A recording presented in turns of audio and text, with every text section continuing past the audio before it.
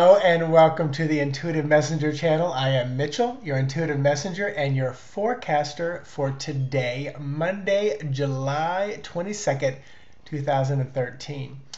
Wow, just been an interesting couple of weeks energetically. I like the fact that today is the number 22. It's a master number. Double twos. It's a 4, which is stable and solid. The day is also, if you add up 7, 22, 20, 13, it's going to be number 17, which is star card, rebirth, rebuilding after the storm, the change, the shift, the move. Also 8, which is strength card. So we can keep boiling it down. And again, that's just a kind of a mixture and recipe for the day, for the energy of the day. And I want to talk, last night we had an amazing show on Blog Talk Radio, our Cosmic Caffeine. Yes, that's what it was. Our Cosmic Caffeine show. And a real clear and simple message came through last night, and I wanted to kind of echo that today. And it was about a woman who the doctors and everybody told her to abort a child that she was having because of an issue going on. She did not. They said the child would not live long, but she had 18 months, if I'm getting all my numbers correct, with this child. And the message that came through after Jamie and Evan and Helen, we all worked there. But the message was, and I'm gonna say it as simple as it was last night and elaborate it, but it was accept and be grateful for what was or is, and rather than worrying about what wasn't. So in other words, she had 18 months and rather than nothing at all, or 18 months rather than an entire lifetime without. So it was a really beautiful and simple message. And I want to elaborate and say, be grateful and thankful and accept and allow what is in your life, what was in your life, and rather than focusing on what wasn't, what isn't, what you hope for and hasn't happened yet. And that's really just, that's kind of having a positive outlook on anything that you go through and work through. And it's also coming back down to looking at it through the eyes and lens of love rather than fear and lack. So real simple and fun message. I'm being strongly told to talk about animals as well. I get a lot of animal communication work. My Blog Talk Radio show on Wednesday nights, we have lots of animals, and I love it. I love it. I love it. I'm channeling Molly Shannon there. But someone asked, their cat always comes to them when the radio show is on or when they're meditating. Cats are very, very sensitive. Dogs are such great teachers as well and such great companions. The whole man's best friend is there and said for a reason. But something I wanted to share with you, and this is not my new thought, but it's something I highly agree with and feel so much. The animals in our lives, and even just as the bird passes by us or the butterfly floats by, those as well, they all have purpose for us. They are often reflections for us to see. I've had experiences where I had something cut off my ear, a skin cancer thing, and at the same time my dog we realized we cut something off of her. It was growing and the doctors wanted to get rid of it. So even the little things like that. So look to your animals to reflect what's going on inside you. If they're having bowel distress and trouble, check with yourself. Are you overstressed? Are you having trouble? Is everything, stabilized in there? So let them reflect, acknowledge it, because they're working hard to show you, and sometimes we ignore it, and they're just going to keep doing it.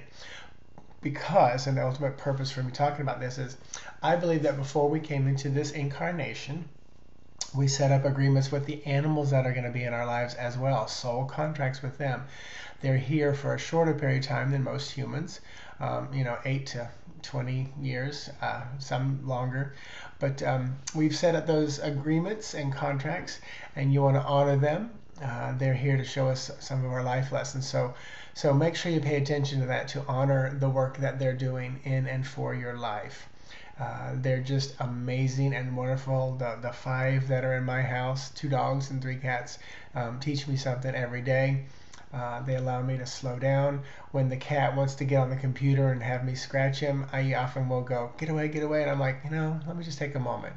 Let me just take a moment and stroke this cat's fur, and it brings me into a peaceful state of being. And sometimes they're there just showing me how frustrated I am. So enjoy and love your animals, and be grateful for what is rather than what isn't. So let me dive right in. I've already shuffled it many times. I'm just cutting a few last times. Card for today. Can you even feel my more calm energy? Just about an hour ago, I said it's gonna be a good day. I can just feel it. Today's the last day of Cancer, if I'm looking at the calendar right, because the 23rd we go into Leo, according to the book I have. It feels very good. Leo, very masculine, fixed energy. It's very fiery.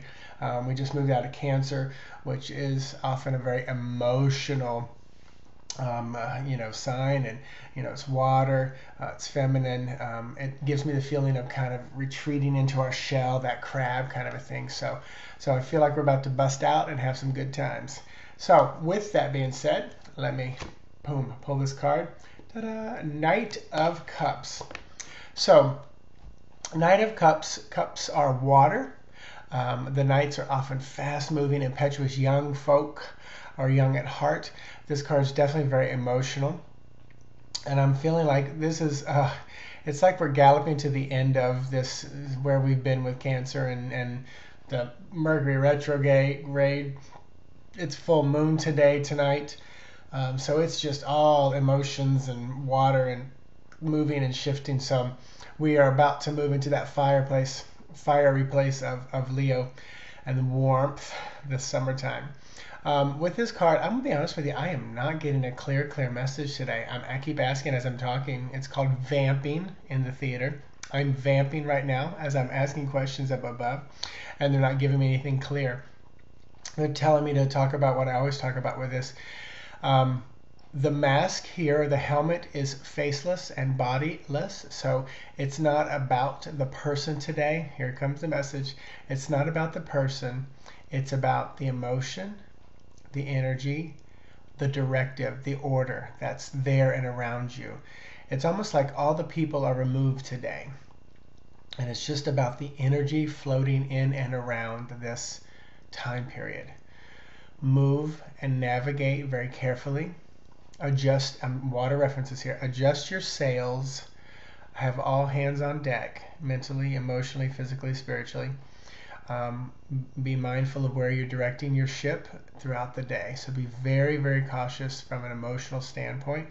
Be careful from an emotional standpoint. Enjoy the day. I feel normally I'm a little more jazzed, but I like this peaceful feeling I have right now because the pendulum was swinging so far the other way the last couple of weeks that I'm okay with it being right here in the middle. I prefer good solid peace. I don't need my pendulum to swing too far one way or the other. I'm good right here in the middle. It's swung many times that way for all my life. So thank you for tuning in. Last night was amazing. This Thursday night is my the Intuitive Messenger show on Blog Talk Radio. Not Wednesday, Thursday night. We're only doing this one time. I'm setting that intention. Couldn't get out of something with my corporate day job, and it was set in place before the show came on into existence. So Thursday night, 8:30. Check out some of the free videos on this channel about how to do different spreads. I do have a paid video on my website, intuitivemessenger.org, about getting started developing your intuition using the tarot. It was a fun classroom that I posted that you guys can pay. It's only $20. And a video you get to see me, and there's people in the chat room. You don't see them or hear them, but I repeat their questions, and it's a good learning video. So I think that's about it. I will say to you, namaste. Have a wonderful day. Enjoy the energy as we're shifting and changing right now. Talk to you tomorrow.